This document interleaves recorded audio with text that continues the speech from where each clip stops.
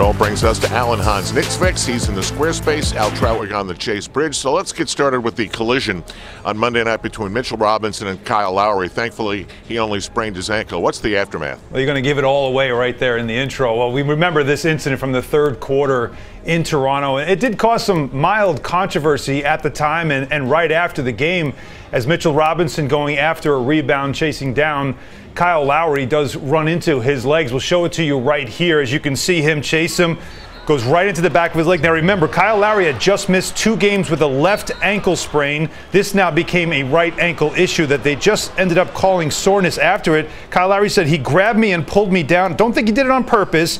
I know he didn't think he was going to hurt me. I think he was just trying to stop the play." He also went on to say, though, that it was a little bit dirty. I don't think he did it on purpose, though he did say again. So, again, those types of words certainly got back to Mitchell Robinson. And Mitchell Robinson, if you watch that play, by the way, Lowry does pin his arm down and pull him with him. But still, Mitchell Robinson didn't like the fact that the idea was that it was a dirty play. So he went to Twitter, to social media, and he said, "If you really think I tried to hurt him, you're wrong and need to look again. I was falling. I mean, I apologize for falling on him, but I didn't mean to." Now, again, the Raptors might have avoided a devastating injury. Like you said, it's just a mild issue for him right now. It also does explain why some teams do wrap some of their key players in bubble wrap this late in the season. But also want to point out this.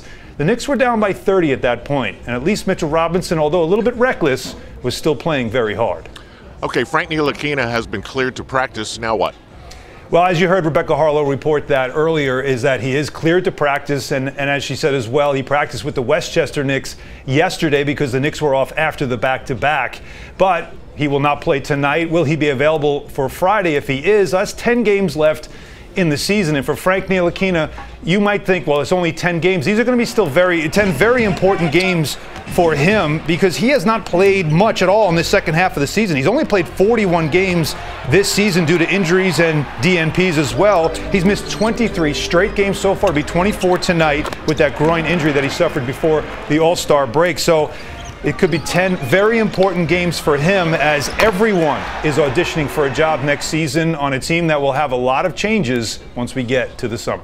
Now, the Utah Jazz recently had a fan incident involving Russell Westbrook. How did the Red Sox help out? Yeah, now this is obviously one of those moments for the NBA that had a lot of people shaking their heads that this stuff still goes on, especially in today's NBA. And it happened last week in Utah. Russell Westbrook and a fan having that altercation with some racially charged words being said to Russell Westbrook, and Russell Westbrook yelling some things back aggressively to the fan and that fan's wife. Now, Russell Westbrook was fined by the league for that part of the incident, but the fan was banned. That's the guy in the green hat right there. He was banned for life from the Utah Jazz from ever going to games anymore. But the Jazz wanted to make sure they get out in front of this immediately. So according to a story in The Athletic, Jazz president Steve Starks sought out advice not just of NBA Commissioner Adam Silver, but also to the Red Sox. And the reason is this. 2 seasons ago, early in that season, the Red Sox went through something similar. It was Adam Jones, who plays for the Baltimore Orioles, who dealt with some racial taunts from fans in Boston at Fenway Park.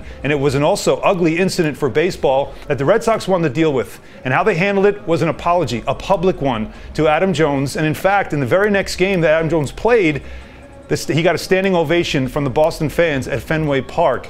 And that was something that you put a positive ending on a very negative thing. So the Jazz had that impact as well in their next home game, where Gail Miller, the owner of the team, went out and spoke to the crowd. That was something that went all around, that went viral around not just the league but social media, by the way. She addressed the crowd and tried to implore them that this is not who we want to be.